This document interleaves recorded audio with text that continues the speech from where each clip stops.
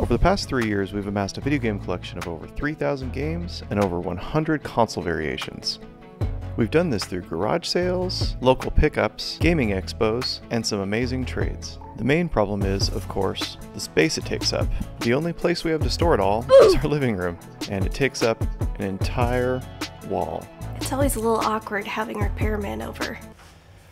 Hello, I'm here to repair your... Holy crap, there's a lot of things in here I can steal! Ooh, Zelda. Hey, how much is this worth? Sir, that's not for sale. Sir? So what the heck do we do with all this stuff? We built our dream retro gaming room.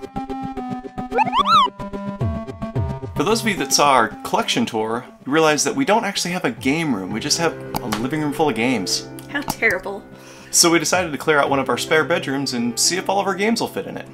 It was the cat cardio room. We had 3 main goals in mind for this project. The first goal was to get the games out of our living room. Our second was to design a retro gaming area. And our third goal was to finally display some of our favorite gaming pieces and artwork. Step 1 was easy. All we had to do was just bribe some friends to come over and help us move.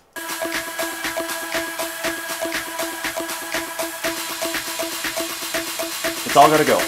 All of it.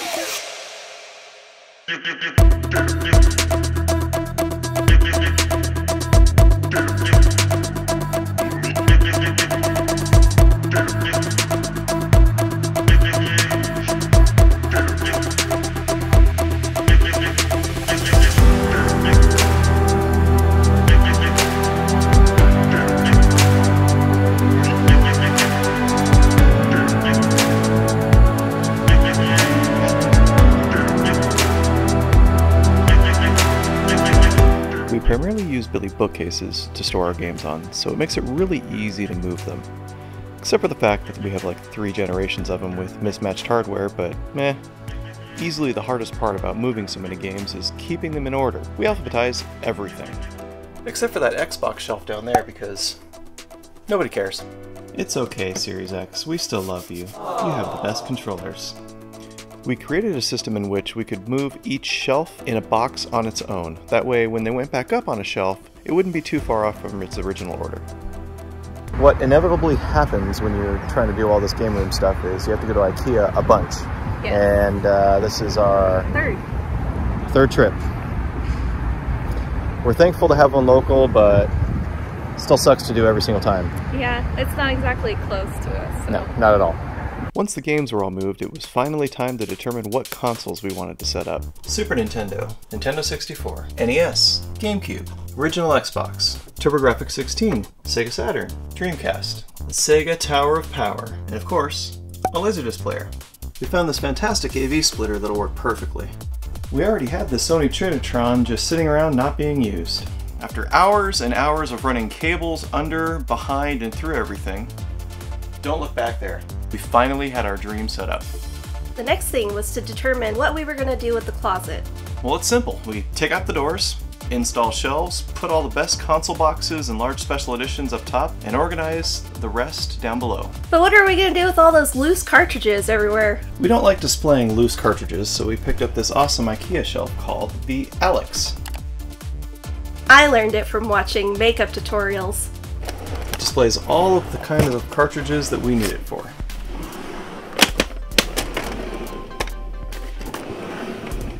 And now for the finishing touches like display cabinets, Couch, display shelves, and setzer, and special lighting. And finally...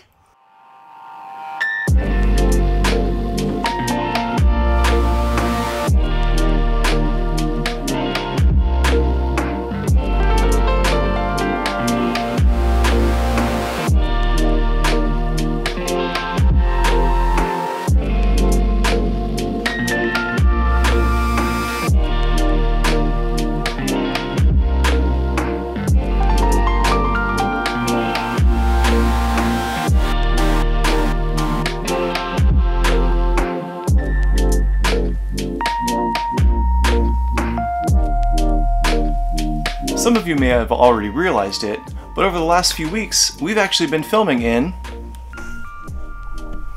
our game room. Pretty cool, huh? This wall used to be covered in games, but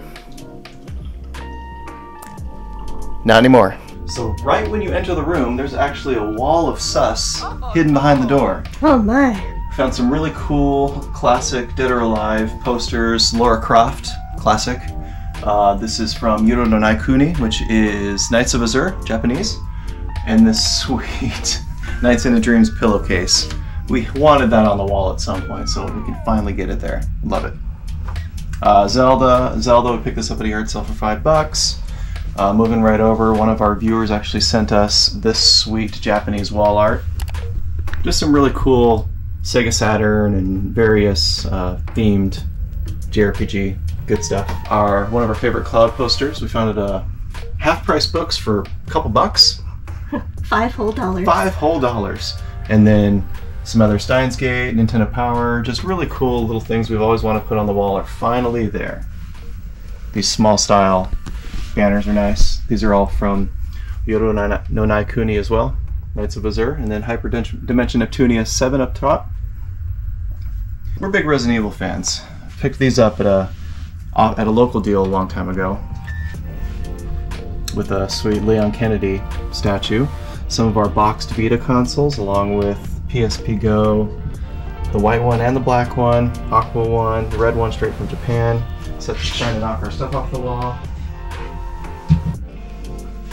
Some of our favorite handheld consoles along with Elisa's pink PSP straight from Japan. This is a complete in box Neo Geo Pocket. And then some of our other handheld systems we had complete in box. And then of course our gaming center. It's playing Chrono Trigger, which is classic, with all of our retro consoles all set and ready to play. We actually store our controllers under here. We don't like winding up cables too tight, so we keep them kind of loose in there, but we can grab these whenever we need to. And then we also have our VCR DVD player right here because we only play retro videos down here. Laserdisc, VCR, and DVD. We actually did a poll a couple days ago on our channel asking you guys what you would do if you had a dedicated game room. And most of you said you'd make a combined modern and retro room, which we agree with, but we just don't have room and we already have a big old TV downstairs for the modern consoles, so we made it a retro room. So this is a really exciting piece that we finally have set up. Finally have a home for it. We can just turn it on, play it whenever we want. It's my family's childhood Vectrex, and pretty excited to have it set up. So we have this really sweet Final Fantasy kind of display case going.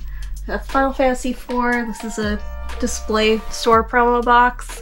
We got that for like $30. I'd love to find more of these. They're just so cool. Inside, we have a little kind of shrine. Final Fantasy VII, we have the collector's video, the PC version of 7, of course the giant Cloud Strife on his motorcycle. We have some music boxes that have come out fairly recently, and collector's CD. Moving on, we have some of our boxed Final Fantasy games, some Super Famicom here, and we have NES, and Super Nintendo, and Game Boy. Down here is kind of, we almost had a perfect white box theme, but Final Fantasy IV had to ruin everything. Here's the Final Fantasy X Vita Special Edition. Here is a VHS of Final Fantasy anime. It is terrible. Down here we have some of our special editions and regular edition 3DSs. We have the Yoshi. We got that one pretty recently on OfferUp. We got this brand new 2DS. Shout out to Chubsby Gaming for hooking us up. And then we have the Black Friday edition and the white version of it. Interestingly enough, we actually have every American release of the Final Fantasy games complete in box, not counting the online ones. We just weren't interested in them for the most part. Up here we have one of my favorite parts of the entire room. And that is our 2DS collection. So we actually have every American released 2DS console. We really like how they look. We like how they fit in your hands, and just really, really sweet design, even though they're kind of like a door jam as well. We don't have all of them complete in box, but there's all there, and then there's one more right here. This is a display box for Final Fantasy X-2, Persona 5, Special Edition, Shin Megami Tensei. This is the Japanese version of Ni no Kuni that came out for the DS, and some cool figures. So real quick, this is the Shin Megami Tensei shelf, although I do have Joker up here, but we have the loose Game Boy Advance, Shin Megami Tensei series games. Down here is my Persona shelf. If you remember early on in our channel, we did a journey to Persona and got this for basically free. We just got this for my birthday. It's the Persona Q 3DS system. Very excited to have that.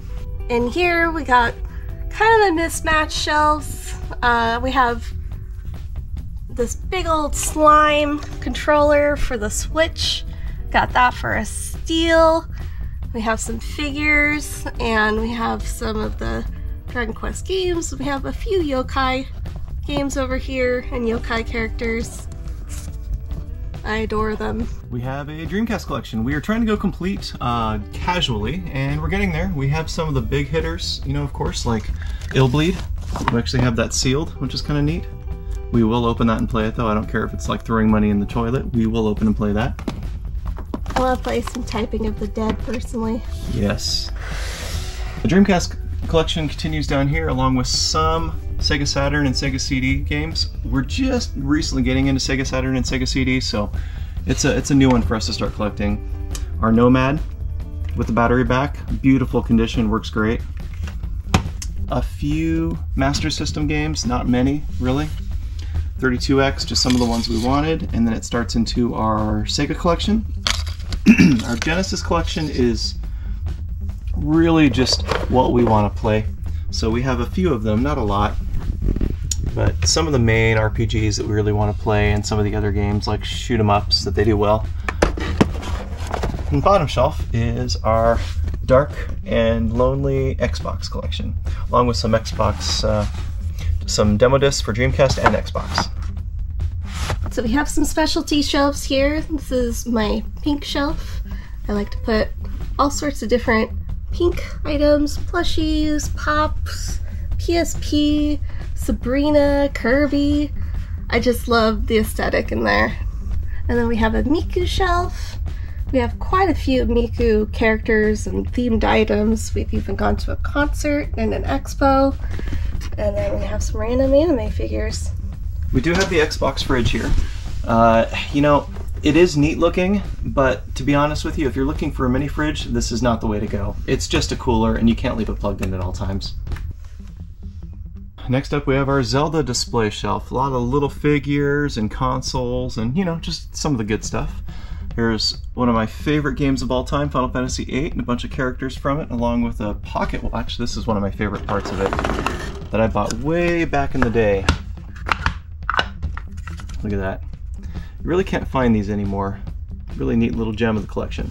Here's our Game & Watch collection. A mix of old and new. These were actually the first games we ever picked up at a yard sale when we asked for video games, and that's what got us addicted. Running through this stuff really quick, we do have our 3DS collection here. We are getting close to completing it.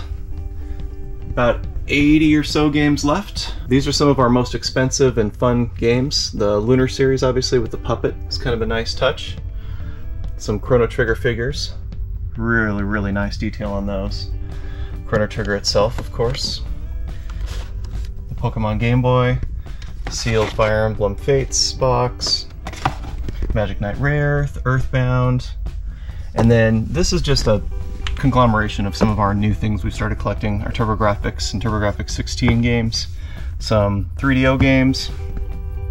Our 3DO actually just broke about a week into us moving into the game room, so we're getting that repaired. It's a general overview of our wall. We do still have a wall. This wall probably looks pretty much the same because we transplanted it from downstairs to upstairs.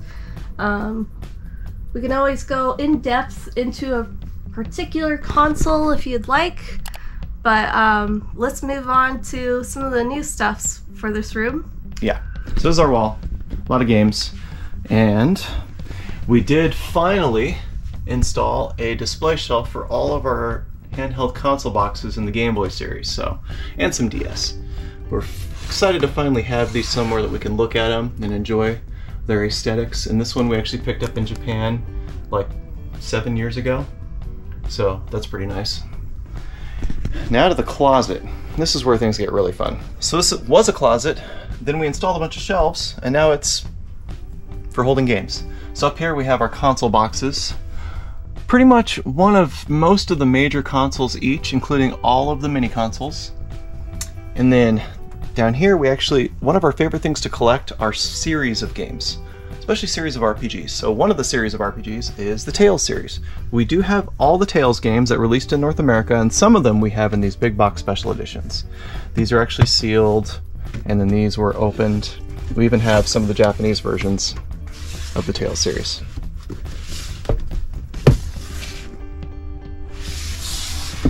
Going down, we have just a conglomerate of big box 3DS along with some special edition other games, but most of this is 3DS. Going down the shelf, we actually have another series we've completed all of, which is the Senran Kagura series. Those are fun games. A really cool Japanese CL No Surge.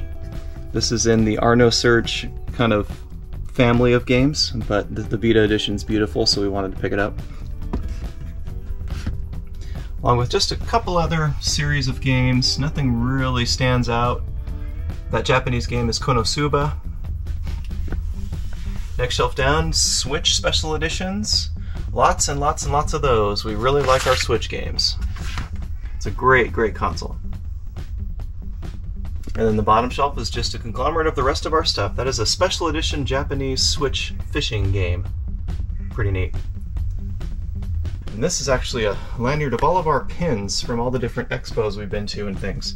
There's anything from, we did a Brave Exvius Expo, ZapCon, to Game On a couple years ago, to SoCal. Just all the things we love going to. It's a great memory. Now to the other side of the closet. Hey, there's a TV. So we can play some video game related VHS tapes or whatever. But here's more special editions. We have some of the oversized special editions that are lined up here. And we have the Yeez series special edition boxes set up here. Very cool. So glad that we picked these up when we had a chance for the PSP versions.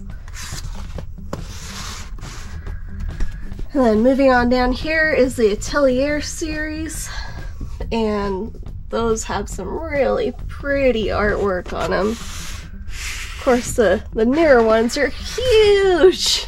And then we have just a couple of Trails of Cold Steel big boxes. We have the full series, of course, but these are just the big boxes.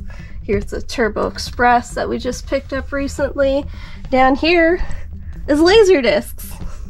I'm a big fan of Laserdiscs. I love the format of them, and I would prefer to pick up things on Laserdisc than VHS, just because of the quality of the video and sound is a little better, and I like the form factor a lot. And we also have video game related records in the corner. We got Groundia. Here's one for Persona 5. Very cool. And up top we have some pretty wild big box special editions that couldn't fit anywhere else. So some of our PSP boxes, the Dreamcast keyboard, Blue Reflection limited edition, just random things. Along with this big box, you're gonna have to check out a different video that's coming out soon to see what's in that one. And then Ni no Kuni, Time Crisis, there's our Xbox CIB. You want to explain this one real quick? Yeah, so this is actually a food type Japanese RPG where you're cooking, and we ordered one and it came without, the code was already used, so we got another one so that we could actually play the game. But this is actually a Joy-Con that has hot sauce. Think about a Food Wars style game, but with Pokemon. Perfect. Pokemon food. Yeah, very weird. We'll do a video on that at some point. And then last of all, we just have this wall of art. 25th anniversary Persona, Chris Tale, Zelda, FX Unit Yuki. And that's it. This is our game room. So comment below, let us know what you think of our retro room. This took us about a month to build. After work every day on the weekends, had friends over to help. It was quite a task, but we're so excited to have it. Yeah. It's over. We did it. The game room is done. Now we can finally just relax and enjoy it. Looks great in here. Yeah. What the hell? Is someone in our house? Someone in our house? Oh, jeez.